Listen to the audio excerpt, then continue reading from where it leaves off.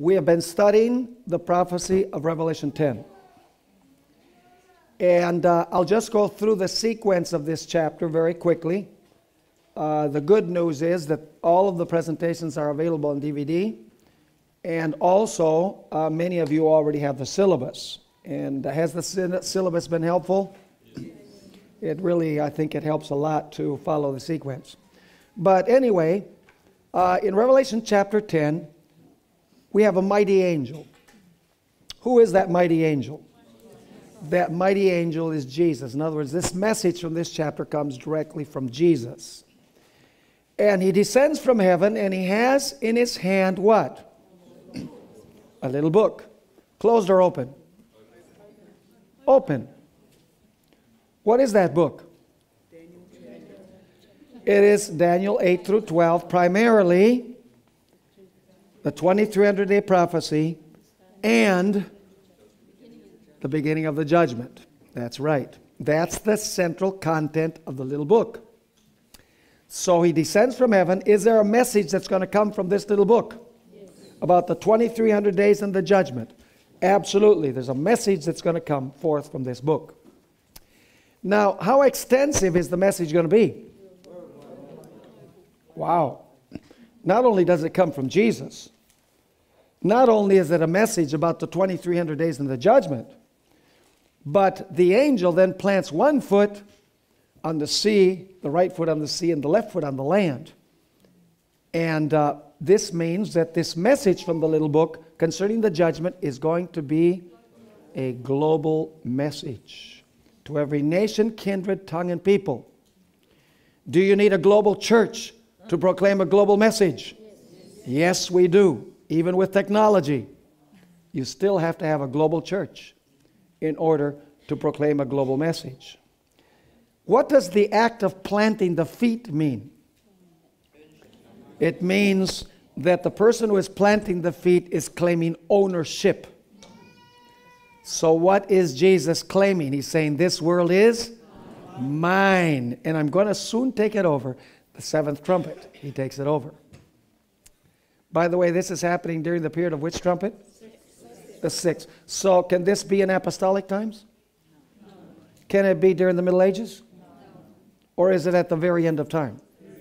It's the very end of time because it's number 6 in the sequence. The seventh is when Jesus takes over the kingdoms. So it has to be right before the close of probation and the second coming of Jesus. Gives us a chronology of it. And after he plants his feet, representing the fact that this message from Jesus concerning the judgment of the 2300 days is going to be a global message, then he utters the roar of a lion. And when he roars like a lion, what is heard? 7 thunders. Did the thunders have an intelligible message? Yes. Could it be understood? Yes. Did John understand it? Yes, John understood it because he said, I was about to write what the thunders uttered. So this is not, the thunders are not noise. The thunders utter a message. But John is told to do what? Seal what the thunders say. It's not best for the people who are going to go through this experience to know these things. And we've already noticed from an eyewitness, Ellen White, who was there, that there were a series of disappointments because they misinterpreted several aspects. No year zero, thinking that the Day of Atonement was going to take place in the spring instead of the fall. That is, spring and fall as we know it in the Northern Hemisphere. I got to make that clear. And so what we find is that there were going to be a series of disappointments because the text of the Bible was not going to be clearly understood. Now, who orchestrated that? Did God know that Jesus wasn't going to come in 1843? So why did he ask William Miller to preach? Did God know that Jesus was not going to come the spring of 1844, Northern Hemisphere? Yes. Did God know that Jesus wasn't going to come October 22, 1844? Of course. So why didn't he just make it clear? Because it was not best for people to know what the thunders uttered. Their faith needed to be what? Tested. Because it needed to be revealed who was a true follower of Jesus and who wasn't. Are you with me? So after the seven thunders utter their voices, which are events primarily between 1842 and 1844, then the angel raises his right hand to heaven and swears an oath. And he swears that oath in the name of the everlasting God. The everlasting God who created the heavens and everything in them, the earth and everything in the earth, and the seas and everything in the seas. What does that indicate? There's going to be a call. This movement is going to present which commandment? They're going to come to a realization that the Sabbath is the rest day of the Lord. Are you with me? Does the first angel's message also attract attention to the Creator? Yes. See, that's where the message from the little book, is the first angel's message. And so now, the angel, Jesus, symbolically presenting this message to his people, raises his right hand, not his left, like in Daniel, because he has a little book in his left. And he swears that time will be no longer. What time? This, no, the close of probation. No. Second coming. No. Because this is happening during which trumpet? Number 6. When does probation close? Right before the 7th trumpet sounds. And when does Jesus come to take over the kingdoms? Under the 7th trumpet. So this time coming to an end cannot refer to chronological time. What time is it referring to?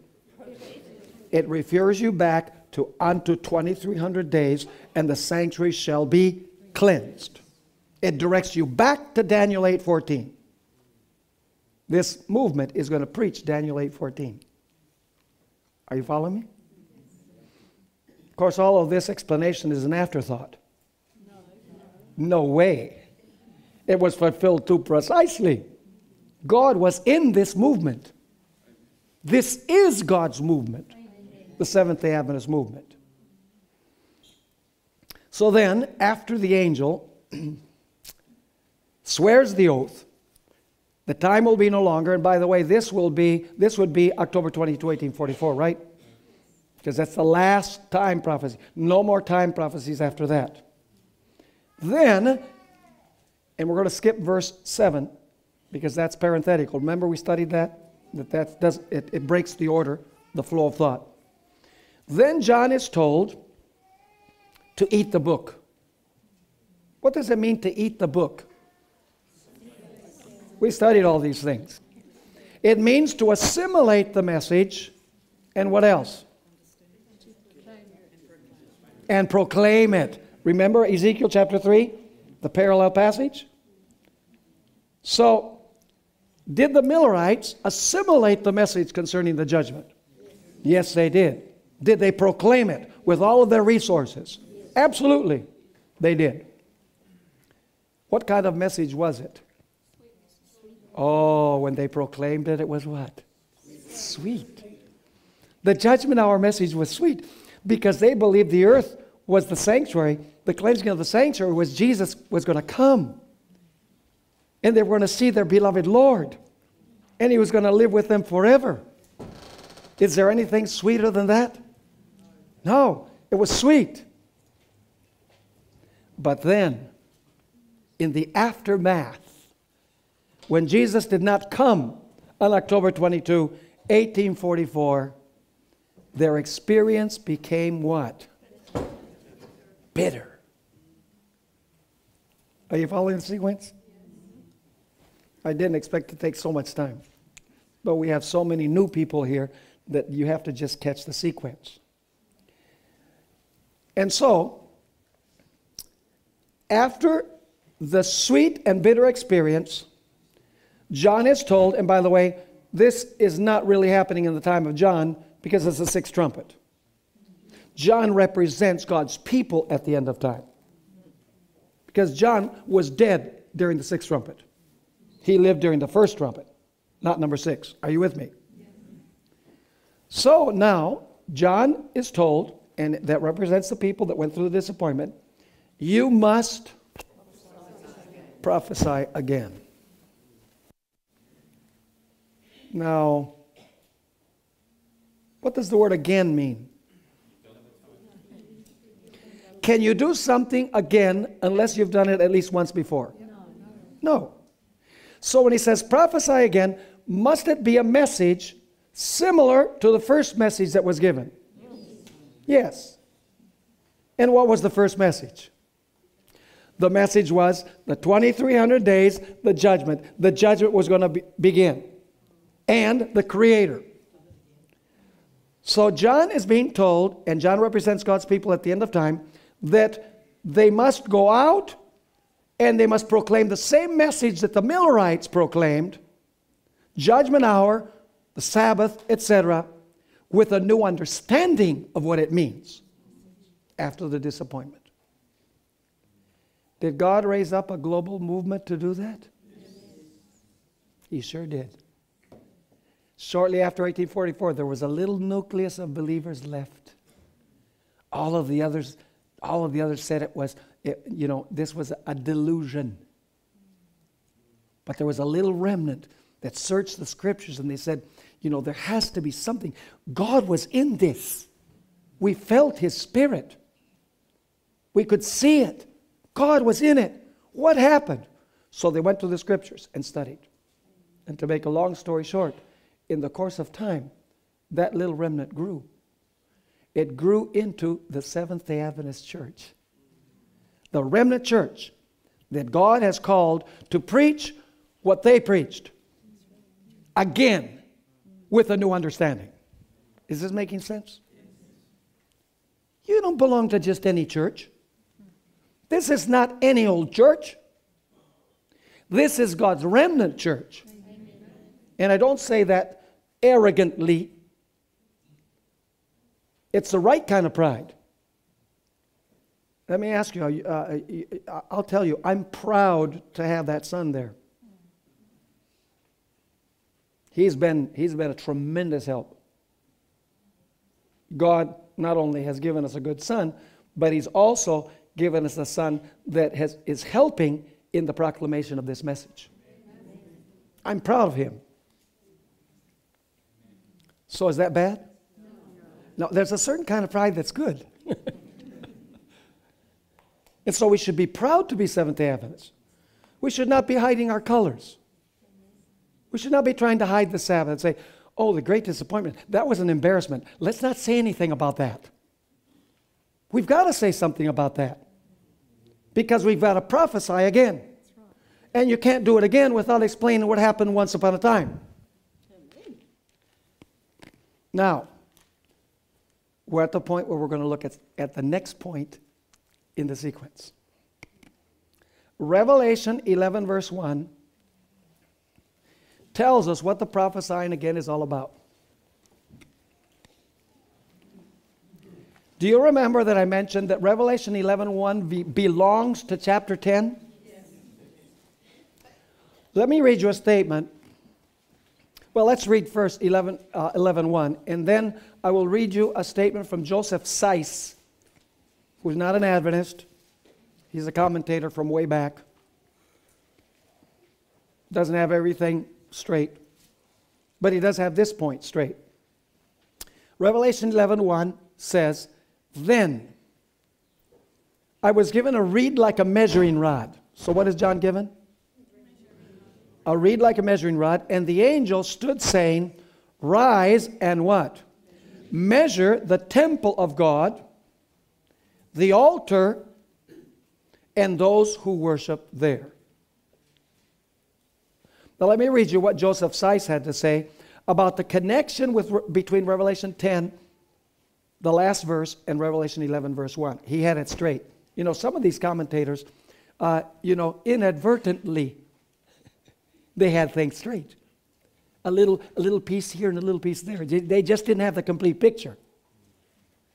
This is how he stated it. The connection between what concludes the one, that is what concludes chapter 10, and what begins the other, that is what begins chapter 11, appears to be as close as it well could be, seeing that the angel who before addressed John still continues here to address him. And the new injunction, rise and measure, is but a sequel to his previous injunction, thou must prophesy again. You understand what he's saying? 11:1 belongs to chapter 10. And in Revelation, constantly you have this phenomenon where the chapter division is in the wrong place, because the translators were not Seventh-day Adventists. See, if Seventh-day Adventists had actually done the translation, they would have known exactly where to divide the chapter. So maybe we need a Seventh-day Adventist Bible. Not that we're going to change the text, but we'll make the chapter divisions where they're really supposed to be. Now, let's ask some questions about this verse. Which temple is being spoken of in Revelation 11, verse 1? Is it the heavenly temple, or is it the earthly temple, or I might add, is it both? It's not in your syllabus, but you want to add that. Is it both? Second question, what does it mean to measure the temple, the altar, and those who worship there? Question number 3, what is symbolized by the measuring rod that measures the temple? Question number 4, which altar is being referred to? There were two altars, the altar of sacrifice and the altar of incense. Is it the altar of sacrifice in the court or the altar of incense in the holy place? And finally, the last question answers the previous one. Why does the altar of incense have to be measured? Good questions. Now let's look for the answer to the questions. The fundamental mistake that was made by the Millerites is that they believed and taught that the earth was the sanctuary that needed to be cleansed. This in spite of the fact that there's not one verse in the Bible that says that the sanctuary is the earth. It was an assumption on their part. There can be no doubt that the temple that is to be measured after the great disappointment is the heavenly temple, the heavenly sanctuary. More specifically, the most holy place of the heavenly sanctuary. It can't be the earthly temple, because the earthly temple was destroyed in the year 70 AD and has never been rebuilt. So there was no earthly temple in 1844. So it can't be referring to the earthly temple. Furthermore, the book of Hebrews makes it absolutely clear that when the temple veil was rent from top to bottom, the sanctuary service shifted from the earthly sanctuary to the heavenly sanctuary. The entire book of Hebrews tells us that the focus of Christians now should not be a third rebuilt temple in the Middle East. The focus of Christians today should be where? Should be in the heavenly sanctuary, because that's where Jesus is. Don't focus your eyes where Jesus isn't. So in Hebrews 8, 1 and 2 it says, now this is the main point of the things we are saying. We have such a high priest who is seated at the right hand of the throne of the majesty in the heavens, a minister of the sanctuary and of the true tabernacle, which the Lord erected and not man. Where does Jesus serve today? In which temple? The heavenly sanctuary. So which would be the temple that would be measured after the great disappointment? It would have to be the heavenly temple. Now, some people would say, but Pastor, do things in heaven have to be measured? Aren't all of the measures correct? Do heavenly things have to be cleansed? Isn't everything in heaven clean? That's one argument the evangelicals will present to Adventists, and some Adventist theologians. They say, listen, this idea that Adventists have that when a person confesses their sins because they repented and they trust in Jesus, that the sins are introduced into the sanctuary and they defile the heavenly sanctuary. There can't be anything in heaven that defiles. And you know what my answer is? Was Jesus absolutely perfect and pure? Did he assume sin? So if a sinless Lord can assume sin, a sinless sanctuary can also assume sin. Are you with me? It's just that sin did not belong to Jesus. And sin does not belong to the sanctuary. That's why sin has to be eradicated from the sanctuary. Like it has to be eradicated from the life. And that'll be our topic this afternoon. You're saying, well, all of this is very interesting, very theoretical. This afternoon we're going to apply it personally. Because while Jesus cleanses things up there, he has invited us to cleanse things down here. We're supposed to be doing what the people did on the Day of Atonement. There it comes to us. Do the heavenly things need to be cleansed? Notice Hebrews 9:23. Therefore it was necessary that the copies of the things in the heavens. What are the copies? The earthly sanctuary. Should be what? Purified with these, that is with these sacrifices, but the heavenly things themselves with what? With better sacrifices than these. But listen now. The temple to be cleansed in 1844 was not the entirety of the sanctuary. It is the most holy place of the sanctuary. You say, how do you know that? Very simple. In the New Testament, there are two main words that are translated temple. And in English, you would never know that they are different words. For example, in the book of Acts, every time that the Jewish temple is referred to, the Greek word hieron is used. It means the entire temple complex. That's not the word that's used in Revelation. In fact, that word is never used in Revelation. The word that is used in Revelation is the word naos. It's used 16 times. And in every single instance, it refers to the most holy place of the heavenly sanctuary. And that includes Revelation 11:1, where it says, measure the temple. It's the most holy place. That has to be measured. Interesting. After the disappointment, was there a focus upon the most holy place? And a work of judgment that had begun in the most holy place? Of course, all of this is a coincidence. Adventists don't know what they're missing. Adventists don't really realize what they're missing today. We have become evangelical Seventh-day Adventists. No knock on evangelicals. They have a certain amount of truth, but not present truth. So we should not backtrack and say, let's preach what they're preaching.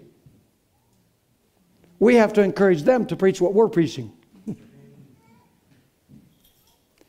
Notice this text where the word naos is used, so that you know where the temple is that's going to be cleansed. Revelation 11, verse 19. Then the temple, the naos, of God was opened in heaven. Now, if it was opened, before it must have been closed. Now, where does that door that is open lead to? It says, and the ark of his covenant was seen in his naos.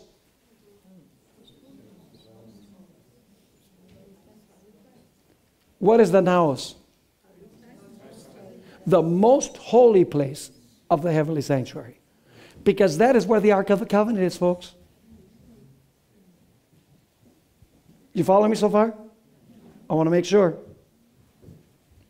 Now, you'll notice what happens when the temple is opened.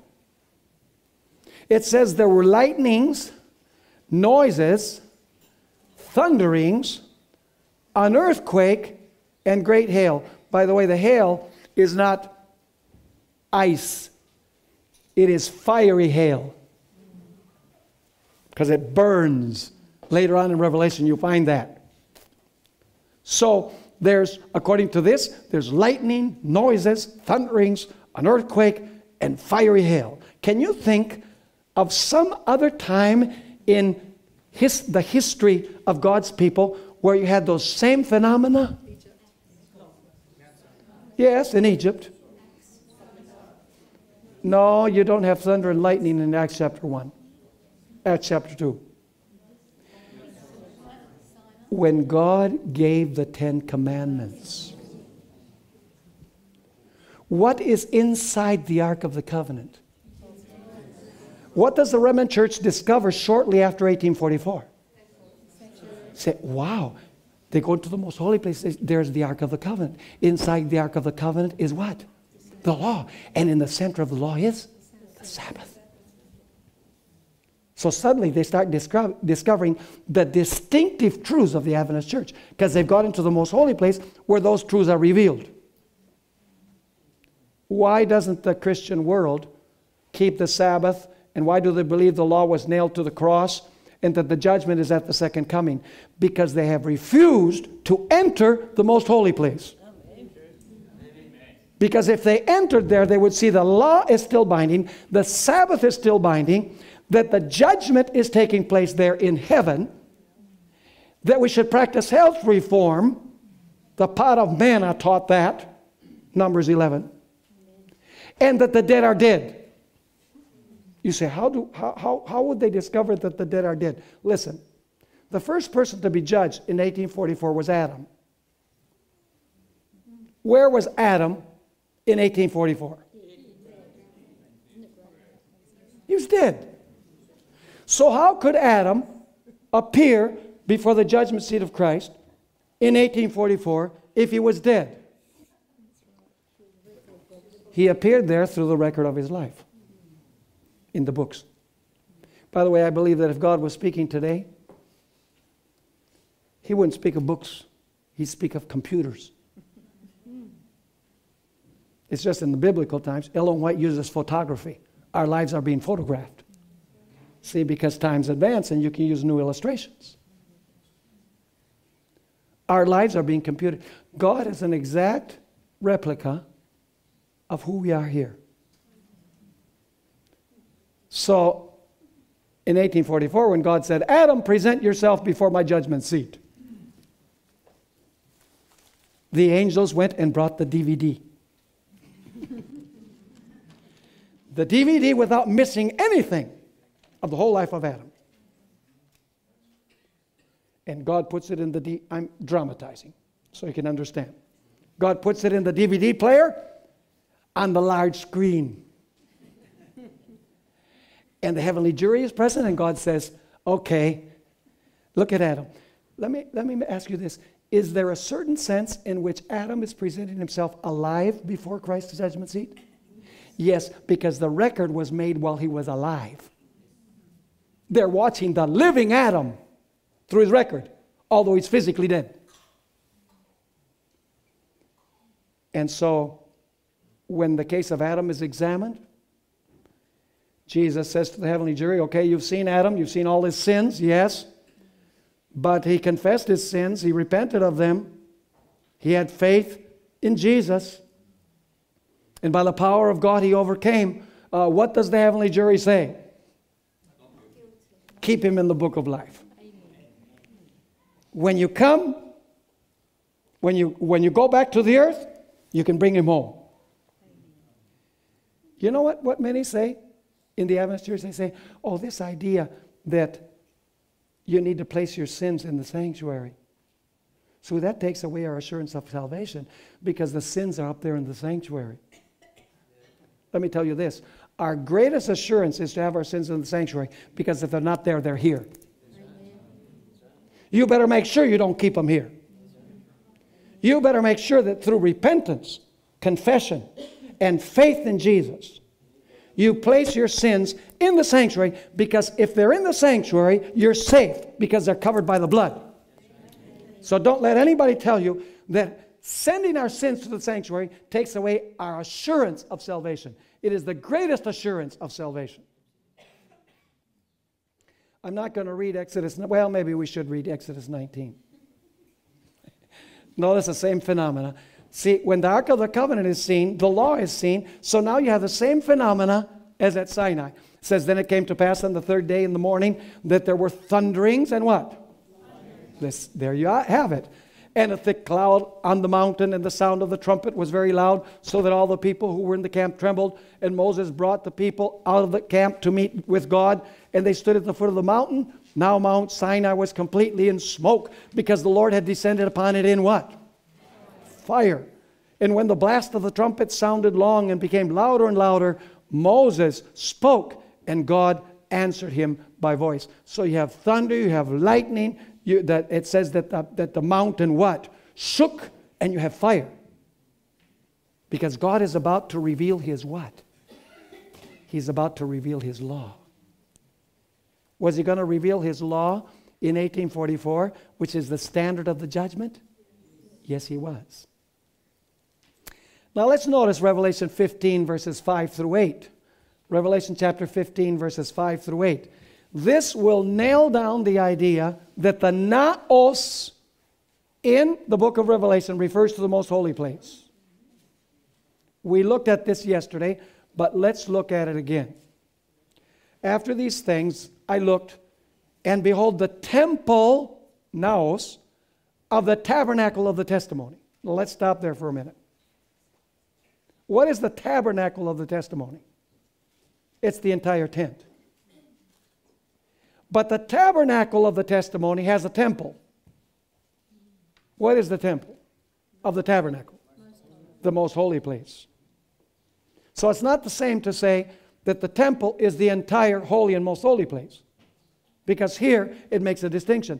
The tabernacle of the testimony has a temple. And the temple is the most holy place. So it says that it's opened.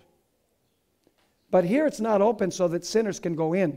It's open so the plague angels can come out. Which means that at this point, what happens with probation? Closes. Continues saying, and out of the temple, out of the naos, out of the most holy place. Incidentally, can you think of any episode in the Bible where the Ark of the Covenant poured out plagues? The Philistines. The plagues come from the Ark of the Covenant. Because the law of God has been what? Trampled upon. So it says, out of the temple came the 7 angels having the 7 plagues, clothed in pure bright linen, having their chests girded with golden bands. Then one of the 4 living creatures gave to the 7 angels 7 golden bowls full of the wrath of God. So has probation closed at this point? Yes, because the fullness of God's wrath, without any mixture, is going to be poured out. Verse 8, the temple, the naos, the most holy place, was filled with smoke from the glory of God and from His power. And no one was able to enter the naos.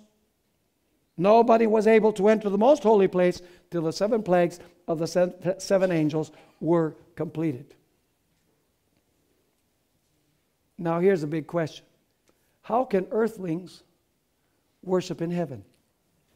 Because it says we need to measure the heavenly temple and those who worship therein. Can that be referring to worshiping in an earthly structure? No, because in 1844, there was no earthly temple. So in what sense can earthlings, can believers on earth, worship in the heavenly temple? The fact is, folks, that God's people worship in the heavenly temple because they enter the most holy place by faith, where Jesus now intercedes for His people and is performing a work of judgment. You know, it's interesting, when you look at the Old Testament sanctuary, the people could see what went on in the court,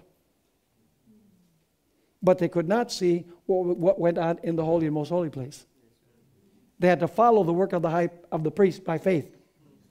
That's why God gave a description of the sanctuary, so that they could follow what the priest was doing. Let me ask you, could human beings see what Jesus did in the camp when He lived in our midst? Did people see Him and hear Him?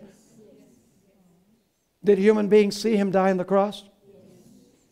Did they see Him after His resurrection? Can we see him today? No. We can enter the sanctuary and worship there. How? By faith. By faith. Notice Hebrews 4, verses 14 through 16. Seeing that we have a great high priest who has passed through the heavens, Jesus, the Son of God, let us hold fast our confession. For we do not have a high priest who cannot sympathize with our weaknesses, but was in all points tempted as we are, yet without sin. Let us therefore come boldly to the throne of grace. Can we come to heaven, to the throne of grace now? Certainly. In what way? By faith. So can we worship in heaven even though we live on earth? Yes. So it says, let us therefore come boldly to the throne of grace, that we may obtain mercy and find grace to help in time of need. But now there's another reality that we need to take into account. And that is that the literal temple is in heaven.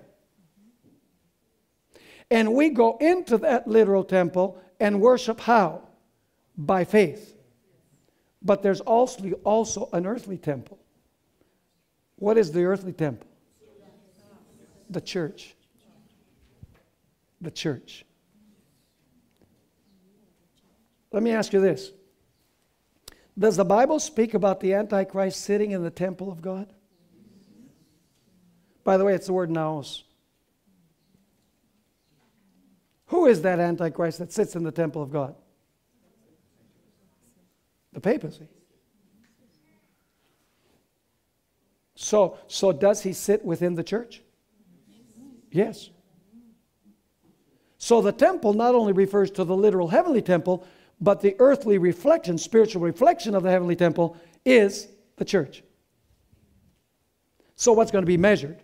Only the sanctuary in heaven, or also those who worship at that temple, who surround the temple spiritually? Are you following me? Now I'm going to skip. Incidentally, the Apostle Paul, every time he uses the word temple, it's the word naos. Never does he use hieron. I'm going to skip down because time has flown by to Ephesians 2. I'm going to prove to you that the church on earth is an earthly reflection of the heavenly temple. So would Jesus only have to measure the records in heaven, or would he have to measure people on earth? He would have to measure the church on earth. Notice what Paul said in Ephesians 2, 19 to 22. Now therefore you are no longer strangers and foreigners, but fellow citizens with the saints and members of the household of God, having been built on the foundation of the apostles and prophets. Are those spiritual stones? Are they spiritual stones? Yeah, because Peter was not a literal stone. John was not a literal stone. So when it says that the foundation of apostles and prophets, those are spiritual stones. They're not literal stones. They're people. Jesus Christ himself being the chief cornerstone. Is that a spiritual stone? Yes. Now, we are built on the foundation of apostles and prophets, and upon Jesus, the chief cornerstone. It says, in whom the whole building. So is this a literal building or a spiritual building? Spiritual building. In whom the whole building, being fitted together, grows into a holy naos in the Lord. And by the way, the Old Testament sanctuary had the literal Shekinah. Does the church have the Shekinah today? It's the Holy Spirit, not visible to human eyes. So it says, in whom you also are built together for a dwelling place of God in the Spirit. Now, I skipped a lot of what deals with the man of sin.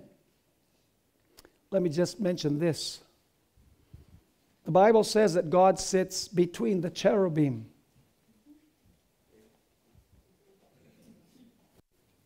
In the heavenly temple. This is very interesting. This has happened more than once. Pope Benedict XVI, at the conclusion of the week for Christian unity in St. Paul's outside the wall, sat on a great white throne, and on each side of the throne was a cherub. By that, he was announcing symbolically that he occupies the place of the great Jehovah, who sits between the cherubim, according to Psalm 80, verse 1. How could the Bible be clearer? Now, what does it mean to measure? Are you following me so far? What does it mean to measure the worshipers that go in there by faith, to measure the heavenly temple, to examine the records up there? What does that mean, to measure? Well, let's skip 2 Kings 21:13 because of the time. Let's read Matthew 7, verse 2. Judge not, that you be not judged. For with what judgment you judge, you will be judged. And with the measure you use, same identical Greek word as in Revelation 11, and with the measure you use, it will be what? Measured back to you. What does it mean to measure? So after the great disappointment, what is starting? What do God's people have to announce? The judgment has begun. The task of measuring the heavenly temple, examining the heavenly records, and also measuring the church that worships on earth. Listen to this statement from Ellen White. Bible Commentary, Volume 7, page 972. The grand judgment is taking place and has been going on for some time. Now the Lord says, measure the she's quoting Revelation 11, verse 1. Now the Lord says, measure the temple and the worshipers thereof.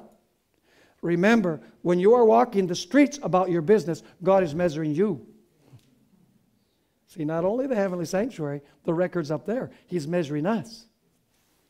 When you are attending your household duties, when you engage in conversation, God is measuring you. Remember that your words and actions are being daguerreotyped.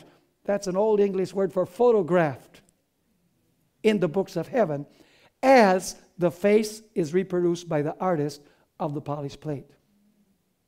What is the measuring tape that is used in the act of measuring? The law. Let me read you this statement from Ellen White.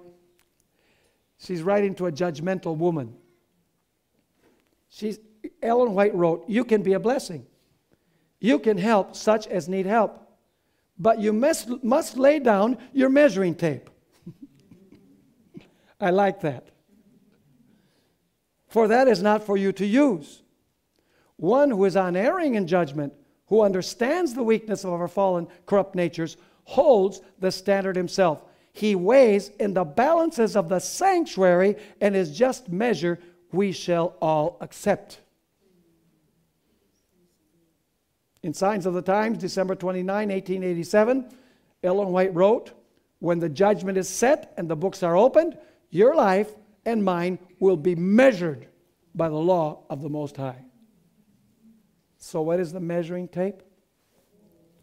The law of God. Unfortunately, before the law of God, we are all pygmies. Nobody can pass the test of standing before the law. That's why we have to accept Jesus as our Savior, so that He stands in our place in the judgment. Now, you're probably wondering, okay, we understand now, measure the temple, that's the heavenly sanctuary, the records up there. Measure those who worship, which is the reflection on earth, the believers on earth. But why measure the altar? Why measure the altar of incense? There's a very important reason. How do people draw near to the throne of grace? Through prayer. Now listen. The altar of incense was in the holy place, but its orientation was towards the most holy place. That's why Hebrews places it in the most holy place. Because what would happen is the priest would bring the incense and place it on the altar, and the smoke would go over the veil into the presence of God. That represented that the prayers of God's people were going into the presence of God. So even though the physical altar was in the holy place, its orientation was towards the throne of God in the most holy place. Now, let's notice Luke 1, 8 through 10, where you have the symbol and what is represented by the symbol. You have the incense and what the incense represents. It says there, it's speaking about Zacharias, the father of John the Baptist. It was his turn to serve in the sanctuary. And it says, so it was that while he was serving as priest before God in the order of his division, according to the custom of the priesthood, his lot fell to burn incense when he went into the temple of the Lord.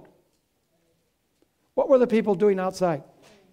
And the whole multitude of the people was praying outside at the hour of incense. So you have the literal symbol, the incense, and you have what it represents, the prayers of the saints. Notice Psalm 141 and verse 2. Once again, prayer linked with incense. It says, let my prayer be set before you as what? Incense. The lifting up of my hands as the evening sacrifice. But listen carefully. The incense is not prayer. The prayers are mingled with incense. Notice Revelation 8, 3 and 4. Then another angel, having a golden censer, came and stood at the altar. He was given much incense, listen carefully now, that he should offer it with the prayers of all the saints upon the altar which was before the throne. And the smoke of the incense with the prayers of the saints ascended before God from the angel's hand. So even though prayer is related to incense, prayer is mingled with the incense to go to the presence of God. Notice this beautiful statement from Ellen White. In Heavenly Places, page 69. Christ has pledged himself to be our substitute and surety, and he neglects no one. There is an inexhaustible fund of perfect obedience accruing from his obedience. I love that. An inexhaustible fund. He's deposited enough currency in heaven for every single person to be saved. But you have to come and claim the capital. See, if a bank has all the resources for you to pay all your debts, but you don't come to the bank, you're still in debt. She continues writing, in heaven, his merits, his self-denial, and self-sacrifice are treasured up as incense to be offered up with the prayers of his people. As the sinners, what kind of prayers? Sincere, humble prayers ascend to the throne of God. Christ mingles them with the merits of his life of perfect obedience. Our prayers are made fragrance by his incense. Isn't that beautiful? And now listen carefully. Are all prayers sincere? Does everybody who confess sin really sorry for sin? So would it be necessary to distinguish those who were truly sorry and those who weren't in a judgment? See, that's the measuring of the altar. Is the sincerity of prayer. No, the Bible teaches that forgiveness can be revoked. Do you know that when we confess our sins, at that point, God doesn't take into account whether our repentance is sincere or not. He takes us at our word. But in the judgment, it will be revealed whether our repentance and confession was true or not. Remember the story of the two debtors? The guy who was forgiven 10,000 talents, he could never pay that. He cried out to his master. And his master said, because you cried out to me, I'm making a long story short, because you cried out to me, I forgive your debt. You can go. I don't have to pay anything? Nope. Paid for. Oh, he says, this is incredible. My master paid for a debt that I incurred that I could never pay. And I got out of prison and certain death. So now he goes out the door and he finds someone who owes him 100 denarii. Was this person forgiven? The Bible says he was forgiven. But he had crocodile tears. And it was shown by his works. You're saved by grace through faith, but works show if your faith is genuine or not. This guy, he says, wow, I got off the hook. Hallelujah. I don't have to stay in prison. I get all my stuff back. But he wasn't sorry. He was sorry he was going to go to prison. But he wasn't sorry that he had embezzled money from his master. So he goes out, he finds this guy that owes him a pittance. Well, it was a significant amount. 100 denarii was 100 days of work, but it could be paid in installments. He says, pay me what you owe me. This person says the same thing. He says, oh, please give me time and I'll pay. What? I'm not going to give you any time. He grabs him by the neck and he's choking him. Was he really sorry? No, he wasn't sorry. His works showed that he wasn't sorry. Was his forgiveness revoked?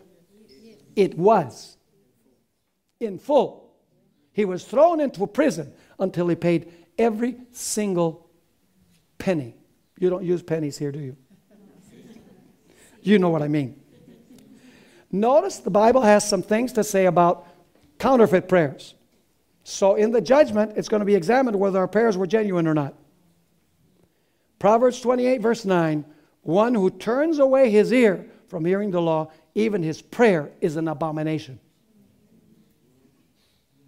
Jeremiah 7:16, therefore do not pray for this people, God tells Jeremiah, nor lift up a cry of prayer for them, nor make intercession to me, for I will not hear you. Because they were in rebellion against God. Psalm 66, 18 and 19. If I regard iniquity in my heart, the Lord will not hear. But certainly God has heard me. He has attended the voice of my prayer. Are you understanding why the altar needs to be measured? The prayer life, the sincerity of our prayer life needs to be measured to see if we're truly sorry, truly confessing, and truly trusting in Jesus, which is seen in our works. Works don't save us, but works reveal whether we're saved. We are not saved by faith alone. We're not saved by works alone. We're not saved by faith plus works. We are saved by a faith that works. And if it doesn't work, it's not faith. Hebrews 11, everyone in Hebrews 11 is doing something. You know, God says to Abraham, Abraham, I'm going to make you a father of many nations. And Abraham says, thank you, Lord, for this great revelation. And God says, no, but you got to leave. Oh, no, I trust you, Lord. God says to Noah, I'm going to send a worldwide flood. Oh, really? Lord, the Lord will provide. What does Noah do? He builds. Even Abraham and Sarah, when they were old, they had sex. Yep. Abraham offered his son. Abel offered a sacrifice. Everyone in Hebrews 11, those who have faith are individuals who are doing something. Faith is an action word. It's not something that you have in your brain. It's something that is manifested in action. Now, will you give me just a couple of extra minutes? A couple of prophetic minutes.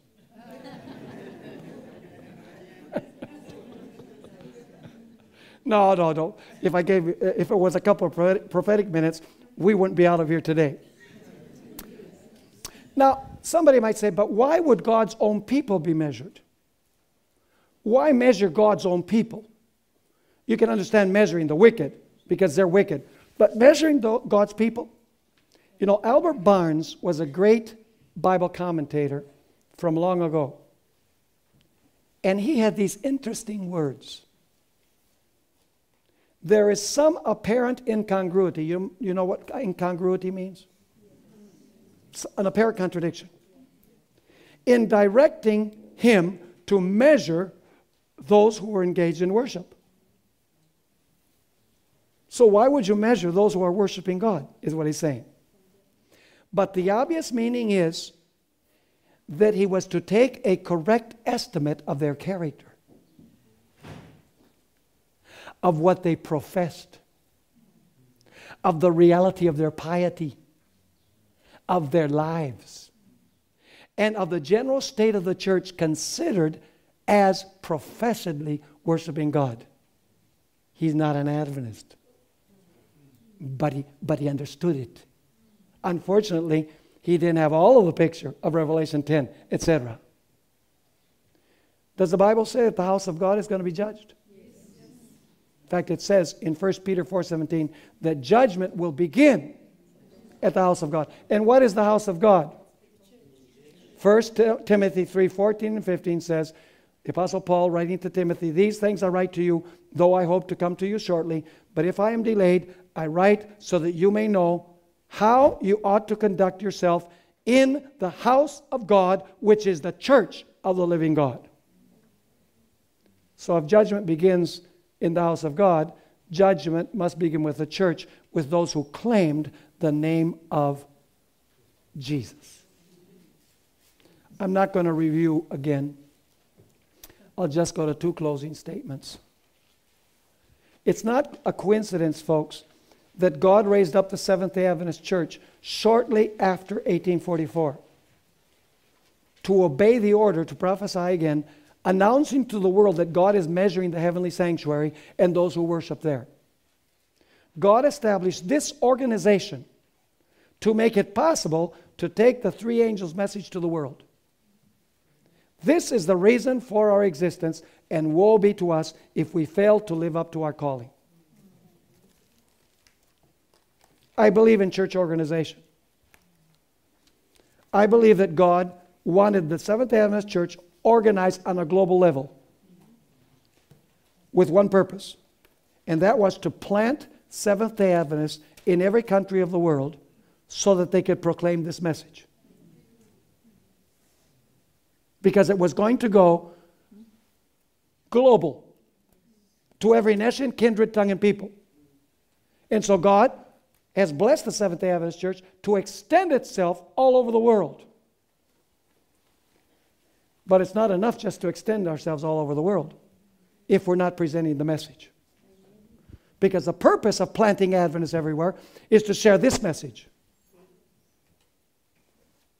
Ellen White expressed it this way, two closing quotations. In a special sense, Seventh-day Adventists have been set in the world as watchmen. What is a watchman? That is a defensive position. It's to defend. Must we defend the truth from the incursion of the enemy? Yes. So Seventh-day Adventists have been set in the world as watchmen, but it's not enough to defend. And light bearers. That's an offensive one. Not only to defend, but to conquer.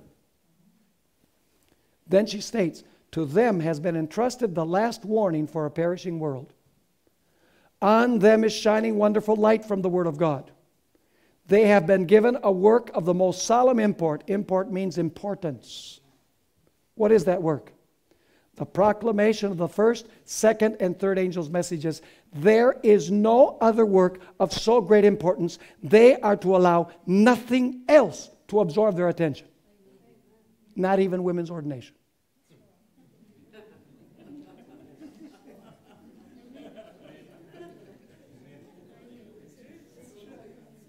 Which is a huge distraction. I don't agree with women's ordination. I don't think it's biblical. But what we have done, we've spent millions of dollars,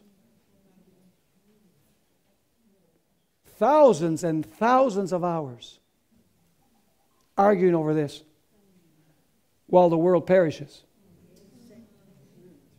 Final quotation. In the balances of the sanctuary, the Seventh-day Adventist Church is to be weighed. Not only is God going to weigh people, He's going to weigh the church. You know, there's no way that God chooses a church unconditionally. I know we say, oh, the church as we know it is going to go through, and because this is the remnant church. The Jews said the same thing in their day. Scary thought. I believe that this is God's church. Don't get me wrong. Amen. But it will be weighed in the balances of the sanctuary. She continues writing, she will be judged by the privileges and advantages that she has had, which are many. If her spiritual experience, the church, not individuals, the church, if her spiritual experience does not correspond to the advantages that Christ at infinite cost has bestowed on her, if the blessings conferred have not qualified her to do the work entrusted to her, on her will be pronounced the sentence, found wanting. By the light bestowed, the opportunities given, will she be judged. We need to pray for this church, that the Lord will bring it back to where He wants it to be. The world needs this message now. Not the gospel light that's being proclaimed. Not the message of Joel Osteen or Rick Warren or Kenneth Copeland. There's no message for this time there. God is calling us to proclaim the distinctive present truth message of the Seventh-day Adventist Church. And woe to us if we get distracted and we don't do it. Amen. You understand what we studied today? Amen. Does it make sense? Amen.